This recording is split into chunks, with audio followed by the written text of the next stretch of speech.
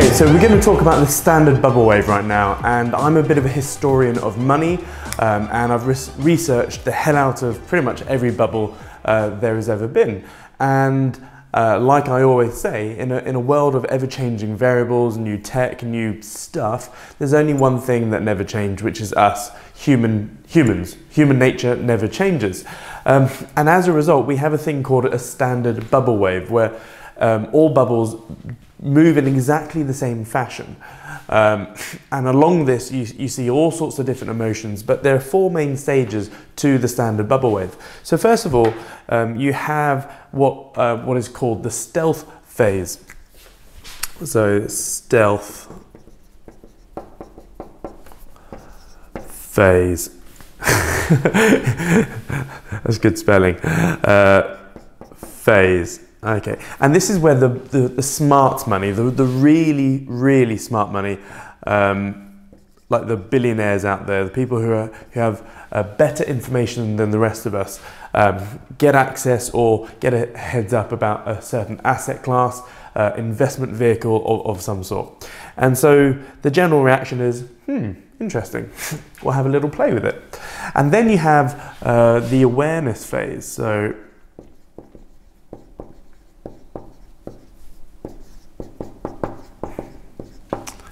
and this is where sophisticated investors, so they tend to be sophisticated / institutional.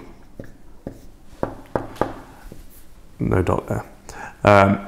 So basically, I would say I'm a sophisticated investor, and also the institutional players, so the banks and funds out there, they're also sophisticated. But the thing is, we are following the breadcrumbs, what the smart money are really leaving behind. Yes, you have some smart money in this phase over here, but I mean, I guess this also looks very similar to the diffusion of innovation. So I guess we have the innovators here, the early adopters, early majority, late majority, well, ish. Yeah, and this is where basically the price of a particular, of whatever the asset, starts to pick up a little bit, but there's still a bit of caution here. So, but this is where people start accumulating their position. And this phase is what is called the mania phase. We don't have room to write up here, so I'll write it down here. What I prefer to call it the mania phase. Sorry, it's been a long day today. Scratch that, I call it the media phase.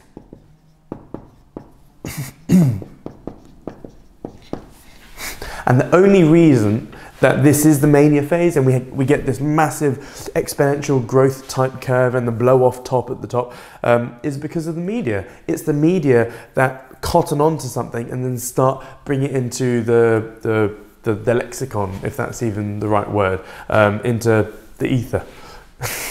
Again, not the right word. I've had very little sleep.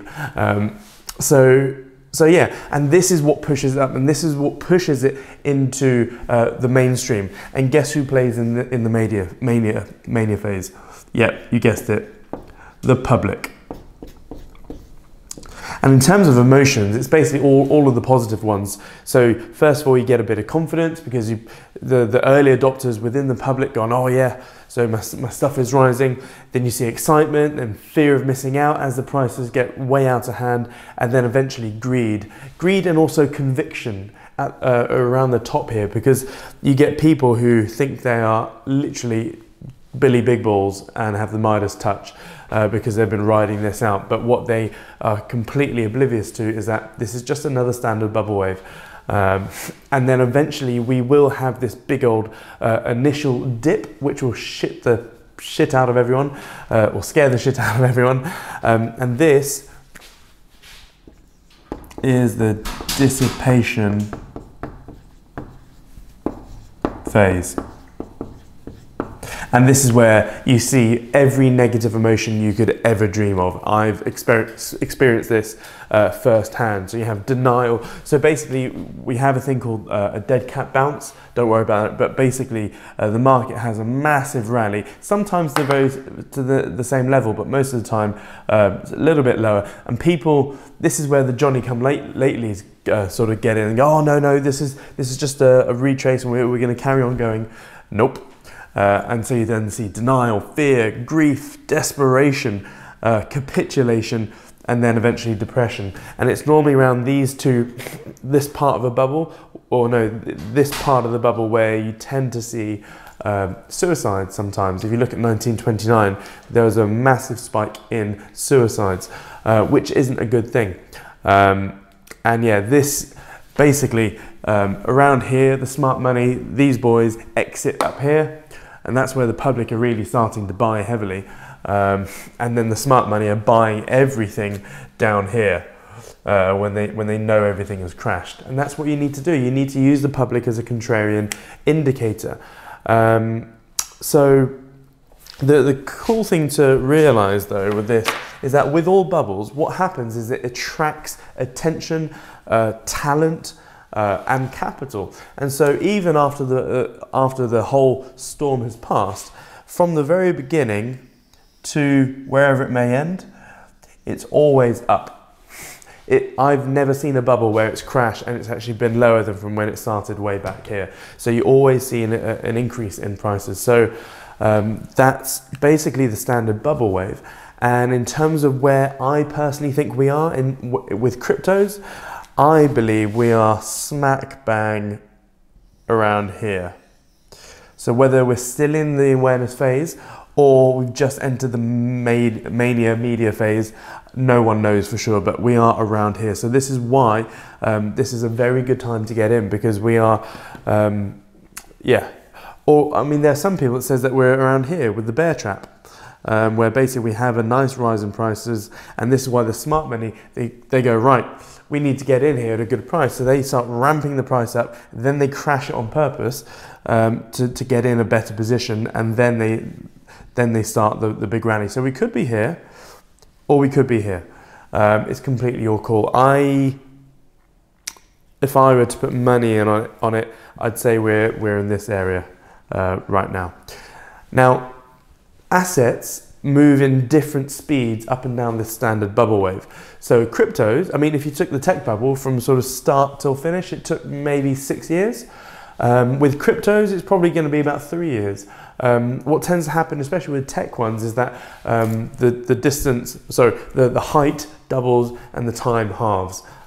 So yeah, that's that. So cryptos is racing up and down this standard bubble wave. Whereas if you look at something like virtual reality, I said before, that's been going up and down this for a long time, 20 plus years. If you look at the stock market and the bond market, both of which are in massive bubbles, it's been going up for hundreds of years. So, and the fastest one that I've seen is Pokemon Go. Is it Go Pokemon or whatever? It's where people are like running around outside with their Pokemon phone things. I never did it, so I haven't got a clue. But it basically experienced this and then it died. So yeah, that's the standard bubble wave. It's worth being aware of. And this is why, if like going back to the original tech bubble, on the run up to the 2000 pop, every single man and his dog was buying tech stocks and internet startups, even though these startups had no staff, no product, no offices, nothing.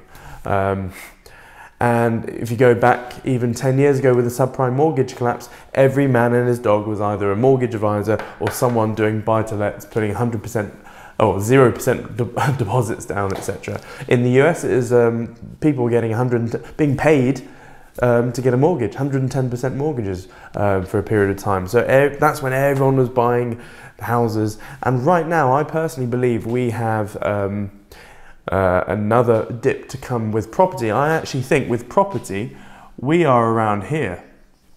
I think we had this big old crash in 2008. It crashed, it's been rallying ever since, but I think with property, we're here, and it's the same with stocks. So stocks, in property. So I really do believe that we are on the precipice of some really lovely falling in those respective markets. So hope that makes sense, and I'll see you in the next video.